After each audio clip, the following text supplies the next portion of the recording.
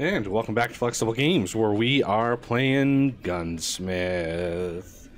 Okay, our NATO round maker is it's going gangbusters. It's great because there's a lot of interest in NATO rounds. So, ooh, Ventus, combat trousers, shining, no. Yeah, see NATO bullets here. Jerry wants some gloves? I'll give you some gloves. We got to do the 45s too, the 45 caliber. Ventus. We're gonna redo the 22 long rifles as well. But Major, you can go away. Ventus trousers. You want some trousers, huh? Well, let me kickstart the trouser line, which I think... There it is. Okay, now we need a lot more brass production.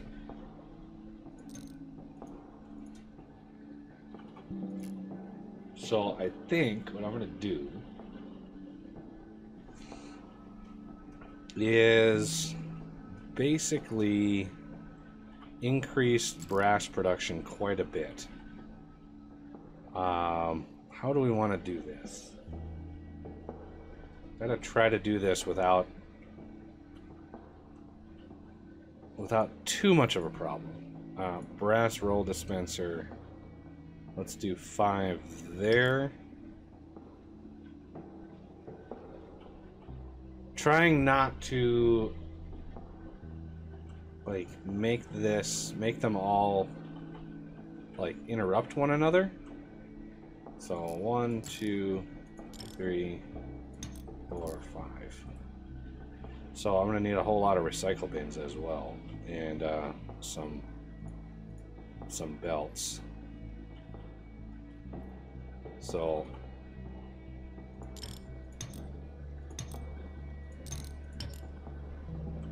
and then how about some recycle bins?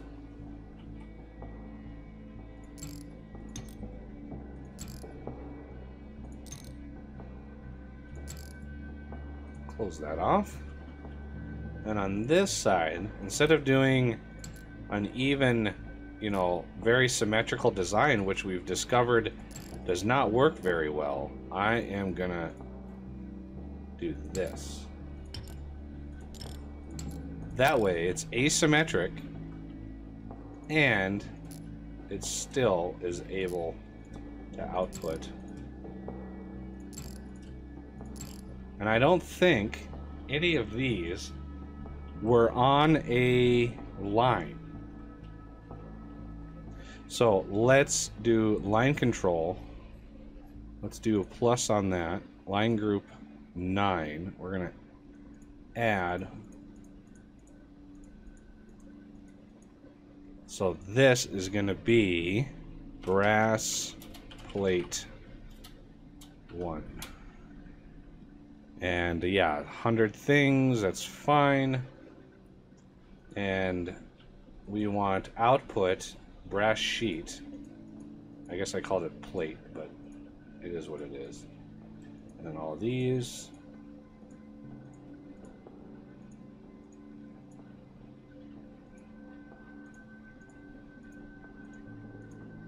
Okay, let's just double check. All those things are set.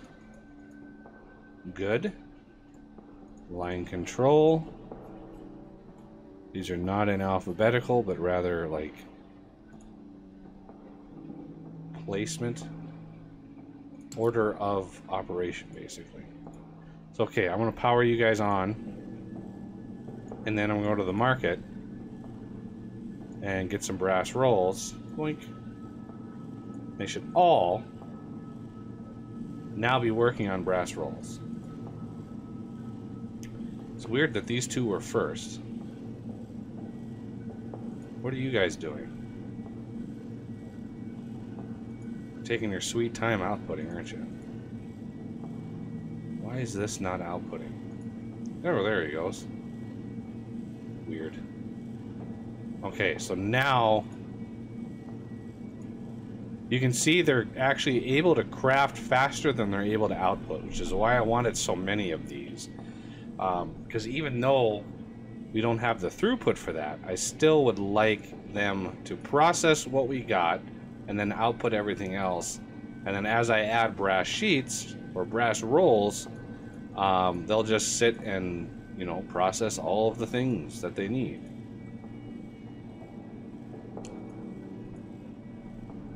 So yeah, that should give us lots and lots of brass. If we look at this, we've used about half of what we had in store. Okay, so the system here. Oh, you got a lot of gun cotton. How are we doing over here on gun cotton? We got 52, so that's not bad. So I want to redo this line in the same vein as I did this line here. We got a little bit of space here. I might be able... Ooh, we got these giant... What are these things? Like, what are these supposed to be? Giant things in the way. So I might have to bring them down and then go up and then use this space for boxing and processing all of the 22 rounds. So this is effectively shut down now. So I can turn this off. Everything's closed down, which is what I wanted. Now the output. What is this making? Boots. Okay, so the boxer. I'm going to take this, put it way over here. Take this way over here. This thing. Okay, now this thing, this thing, all of the things. And it looks like we need to heat it. Shake, shake.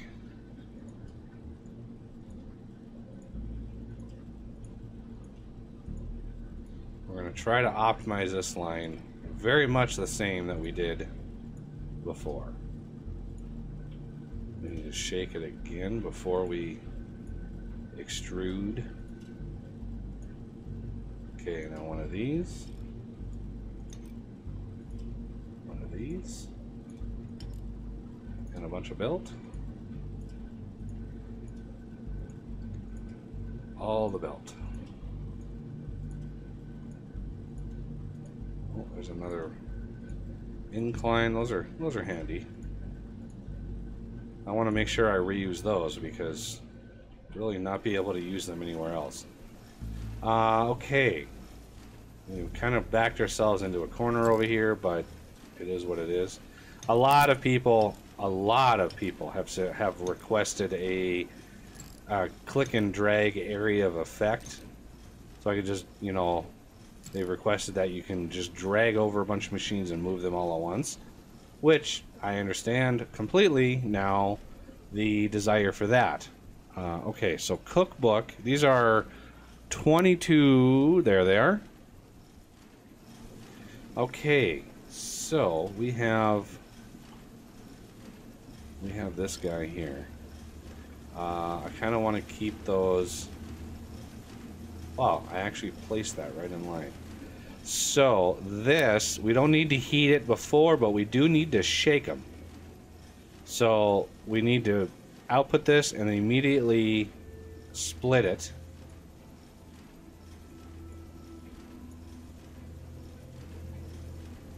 Like so. And then shake it. Which we could do in parallel. You know, basically have like one of these here and one of these here.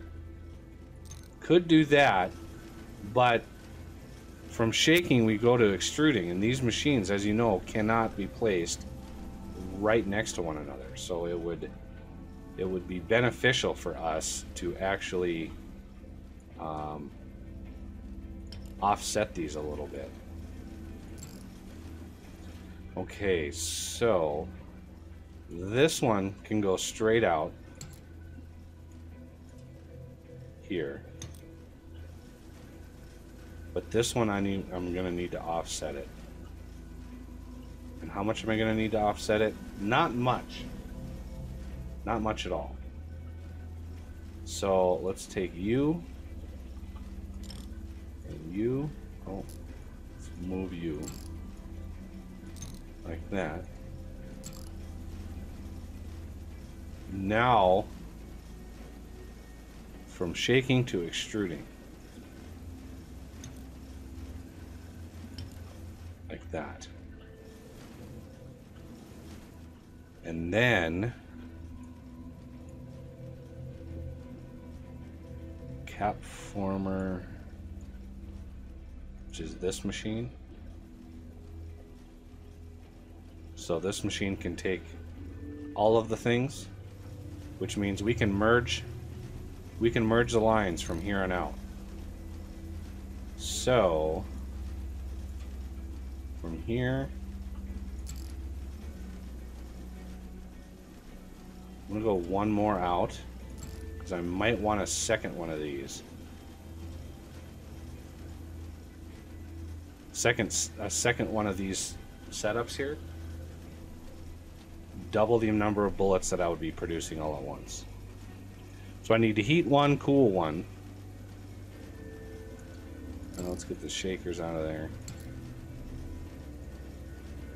Okay, let's just run through this one more time. Okay, I did this wrong. Because I don't have the... I don't have the punchers over here. That's where I was like, this is not looking right. For some reason, it is not looking right. And yeah, that would be why I'm missing a step. Like, really important step. So you... Is that how I did it over here? Pretty much. But I don't know if I have enough room to do that, because if we look at where that cuts off, yeah, see, these are the punchers here.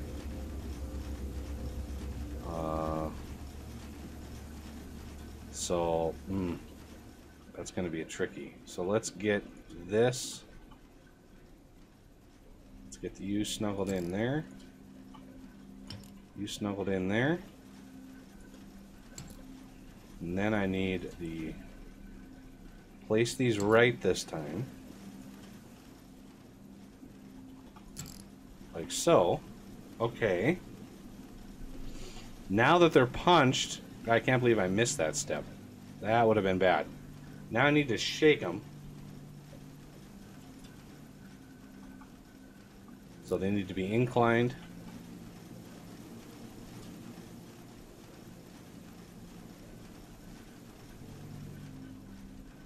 From here. What am I doing? Ooh, I don't think we are going to be able to maneuver back there. Yeah, we're not going to be able to maneuver back there, so we're going to need to move you out. Maybe to here. So, all of the things need to move out now. I knew that was going to... I knew it was a little too... snuggled a little too close to the wall. I was trying to save space, but of course... Oh. You, and you, and you. Oh, that's not even gonna work.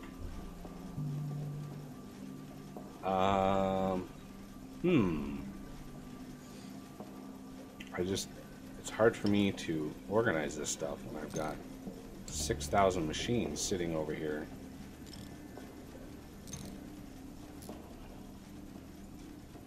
Let's move those up here. Okay. I might be able to do this. No, it would have to be like there. No, it would have to actually be there. Like that. But of course, bullet puncher, finally got that. Then the shaker. Oh, I wish I could flip these a different way. Because this back here is really where it's tough. Because I have to go basically this way with it. And that really eliminates my ability to, you know, do this. I can't, obviously can't do that. I mean, I could merge these and have just one shaker, but then I would need another splitter, which is a ginormous machine. So I think I'm going to have to actually move this out even more. I mean, I've got room for another setup there, but I was hoping to have a lot more room set up there.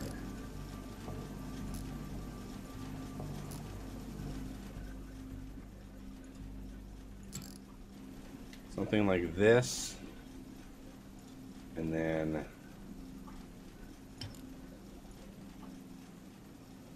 no, that's not going to work. The shaker is way too big for that. Okay, move this out.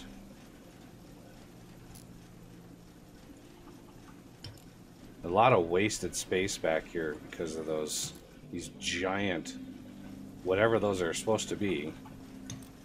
They're really in my way. Okay, now I can move these out here like that, and that is where they can merge up. So if I take this and then one of these and one of these, now I can heat it and cool it, and then a shake again. Really? Another shake? You back here, you back here. Something like that. Bring that out. Okay, so I need to shake it after I heat it and cool it. So we're extruded here. Heated, cool it, shaker. So we need to up and shake. And there we go. Right out for the ooh, almost messed that up. We need another heater right there. So they're shaken, heated, and then popped. They're in the cap former, which is beautiful. And then from there we got the primer, which is, I just want to make sure I'm not going crazy. Let's snuggle you right in. Why can't I place that closer? Like, why can't I place that right there? Where did I put this one? Oh yeah, it is definitely offset. So this is definitely offset, like, oh, come on, like that. I need, let's not grab the belt from the from where I'm at, and then I need my chemical dispenser. Kind of want to get this guy sideways. I don't want to take up too much space. Then I need another belt.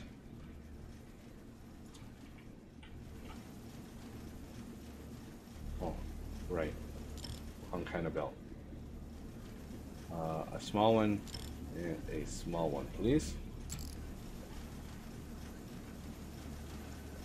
Actually, it's once, yeah.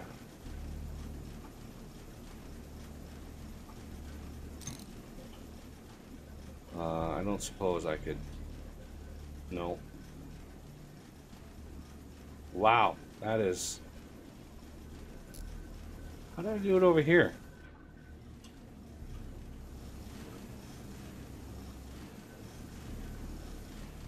Huh.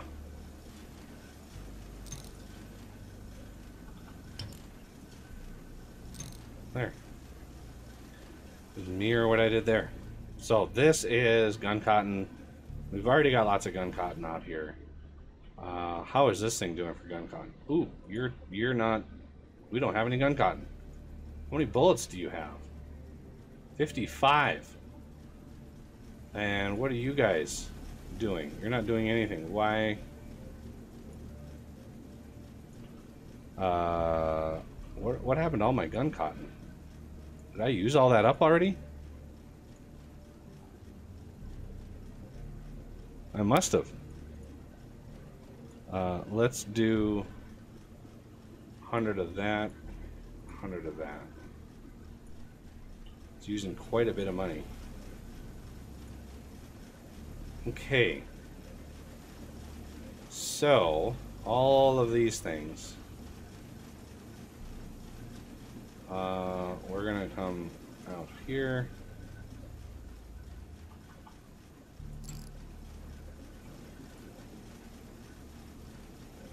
Wait, what? Why is that the extruder? There we go. Brass sheet. Really? Those things are... Oh, I need to turn this off and this off. Those brass sheets were... I just blew through like 600 of those things. Are you guys done outputting? You are. Wow. Brass sheets. I can never get a good buy price on these. So rare to have decent buy. Oh, I got more orders. Okay, camel gloves, you can get sold. You can get sold.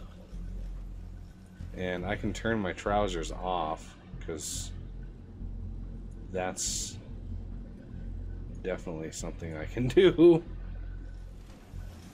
I got way more pants than I'll ever need. Okay, so all of these things, and I need to move this, and we're gonna need another setup just like it.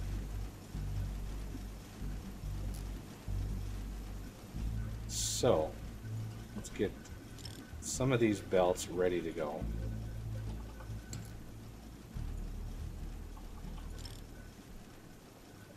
Okay.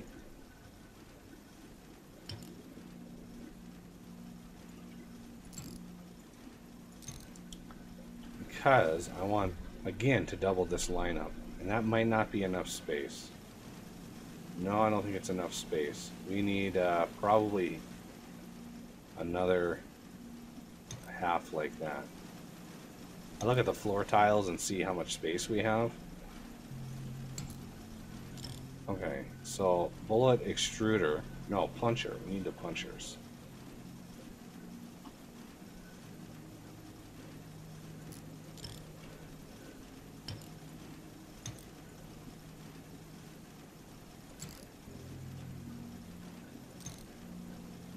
And shaker here.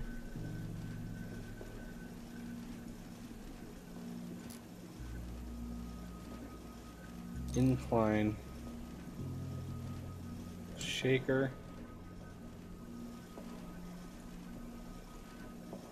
shaker,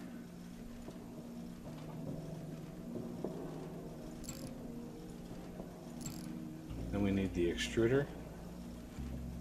I'm pretty sure it's here. Okay. Now we can merge them.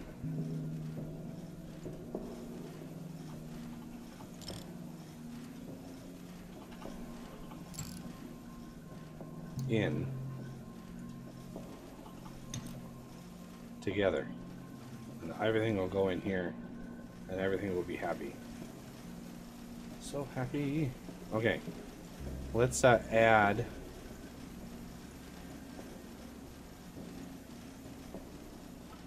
Make sure all of that is good. Otherwise, we'll be running this equipment, and it'll just pile up in our inventory. All the things that we cannot do. All of that is good. Those are all good, so we're fine with that. And that's not going to be called 9mm ammo. This is going to be 22 LR ammo. We are a long ways away from the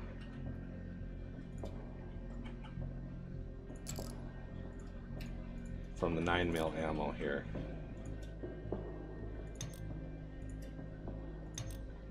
So there's that one.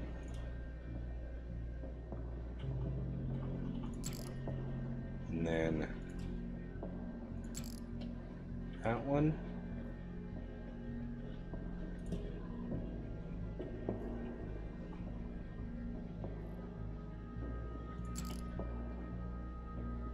Well, I don't really know. That.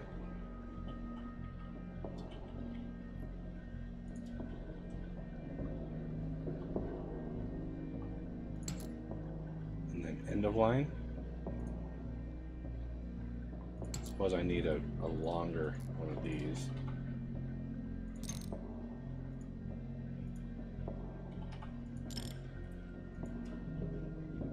There we go.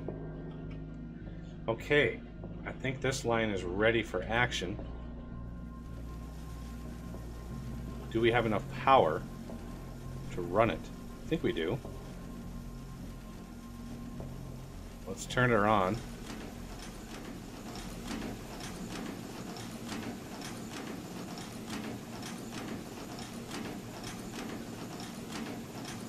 Come on, crafting. There we go. The bullet's starting. Oh my god. Did I not set? Okay, this is 22.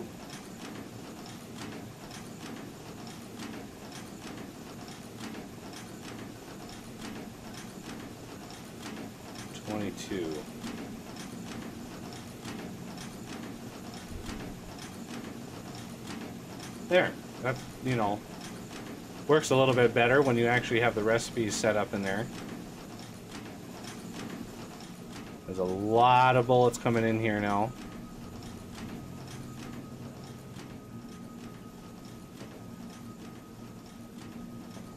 Oh man, something isn't right.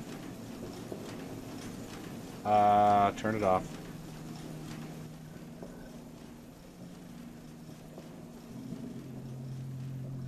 This count isn't going up.